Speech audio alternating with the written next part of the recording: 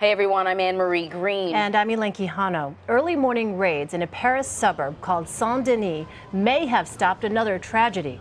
Police were targeting the alleged mastermind of Friday's attacks. Police arrested several people. 2 were killed, including a woman who set off a suicide vest.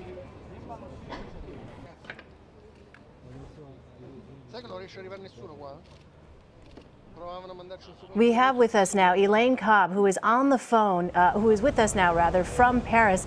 Elaine, what can you tell us about these raids? They started at 4:20 local time. Residents in the neighborhood said they heard explosions, then gunfire, then it went quiet for a while. Now, the public prosecutor tells us that as the police went into this building in Saint Denis, a woman set off an explosive vest and killed herself. There was a standoff then because the police left the building. It lasted for several hours with sporadic gunfire and occasional explosions were heard in the neighborhood.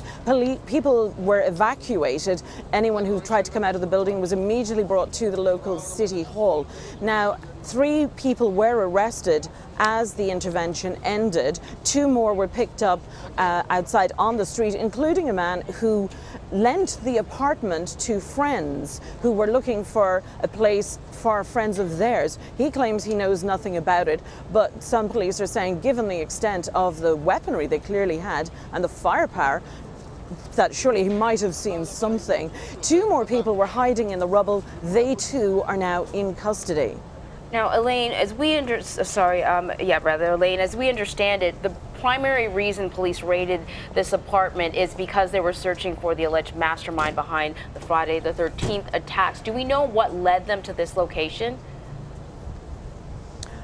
It seems that it was in fact the female suicide bomber who led them there. She was flagged during some of the questioning of other people during the last several days, and they followed her and found her in the apartment. She set herself off, as I said.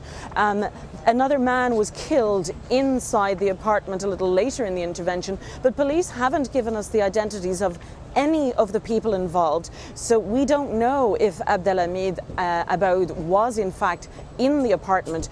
It had been believed he was in Syria, but then there was rumours going around and suggestions and several police sources telling French journalists that it was him here, but as I said, no official confirmation yet.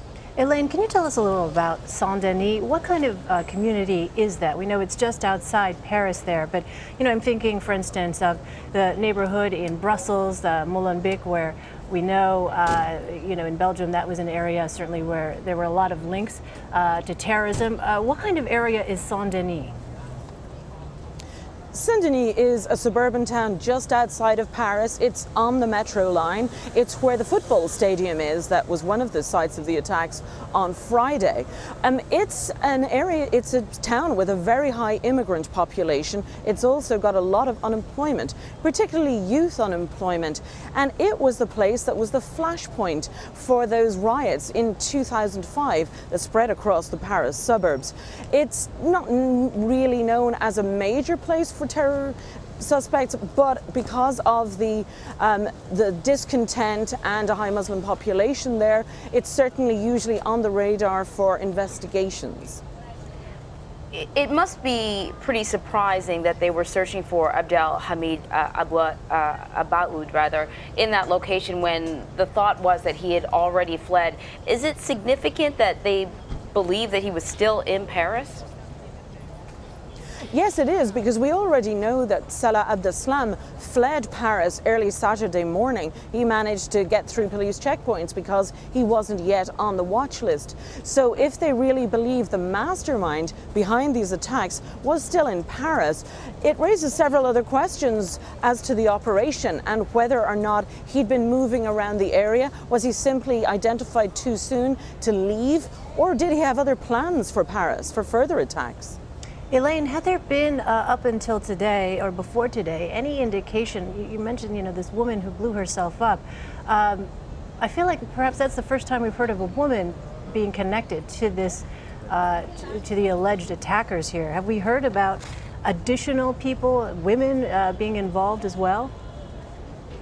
No, this is the first woman we've heard of involved in it, and if she turns out to be involved with ISIS, it would be the first time they have used a female suicide bomber. Let's not forget that the suicide bombers at the on Friday night at the Bataclan, the football stadium, were also the first suicide bombers in France. It's not something that's happened here before. You know, witnesses report hearing a lot of gunfire, several explosions. Any police officers injured in this? Yes, there were 5 police officers injured in the intervention, as well as the 2 suspects who were killed.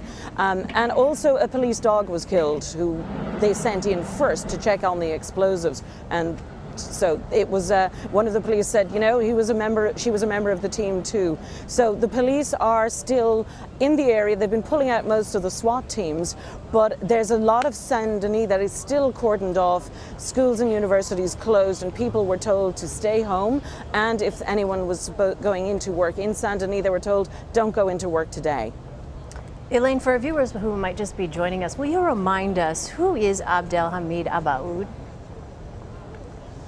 He's the man they believe masterminded these attacks. He's Belgian of Moroccan origin. He grew up in Brussels, and he quickly became known as radicalized. He's believed to have been behind failed attempts at attacks in France earlier this year, including that train shooting, the Thalys train, which was on its way to Paris. And they believe he was involved in that, as well as a planned attack that police here thwarted on a church in the Paris suburbs. He's known as being very radical, to the extent that he tried to get his 13-year-old brother to join him in Syria, to join the jihad fight. Well, Elaine, I want you to sort of stand by. Elizabeth Palmer has been also working on the events unfolding overnight, and we've got a story from her. She's been in Paris. Let's hear from Elizabeth Palmer.